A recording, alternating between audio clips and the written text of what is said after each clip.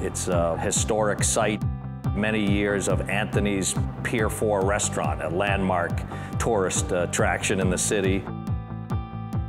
Now we've got a 22-story building on this site.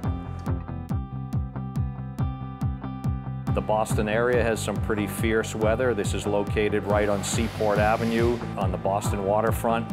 High exposure to wind-driven rain, sometimes hurricane forces, and this is a robust system that can handle that kind of attack. For the most part, it's the interface details that are critical. As much as possible, we try to look at detailing and try to keep it simple, keep it repeatable. It's not always possible. It sometimes has to happen in order for a design to be effective. But from a general constructability approach, keeping things that are simple, and easy to install is a good idea.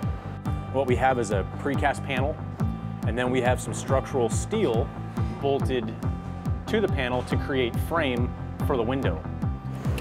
Here is the fluid applied membrane that's applied to this, and this membrane bridges between this metal angle and over onto the precast. There were some practical reasons why a fluid applied membrane was particularly well suited for this. The main one was that the position of the window was just ever so slightly onto the precast, and you needed a membrane that was able to bridge and seal to a very small amount of material and stay adhered. Typically with sheet applied membranes, we usually use about a 2-inch overlap that you'd want to maintain to make sure that you get proper adhesion. With a fluid applied membrane, that isn't the case. As long as it can get onto the material, you can make that bridge. Another really nice thing about fluid applied membranes that we like is that there are no seams, there are no joints, there are no overlaps. The thickness can be well controlled. You don't end up with a buildup of materials that can sometimes get in the way of putting windows in and constrain the rough openings.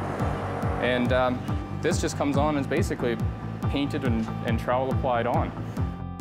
To go through the material installations, we have joint and seam at all the interfaces of the corners of the jamb to sill, jamb to head. And then where the metal and the precast touch, there's a joint and seam bead as well. Then we have the whole entire perimeter lined in fast flash. Instead of just relying on a single sealant joint around the whole window, we've gone to a 2-stage joint where we have an exterior joint, which is going to take the primary weathering, but we've also incorporated an interior joint that is really the primary water seal for this building. The final move is air dam going from the window profile to the fast flash treated rough opening. With that closed cell backer rod and air dam in this position, even if that exterior caulk joint were to fail at some point, you're not going to get air or moisture into the finished space of the building. In terms of a fluid applied membrane that's intended to take the place of the traditional peel and stick membranes in rough openings and window integrations and door waterproofing, Prosoco, from my experience, is one of the ones that I've known for the longest time. And I had the most experience with it. So it was when the question in terms of a recommended product came up, this was the one that was on the top of my list.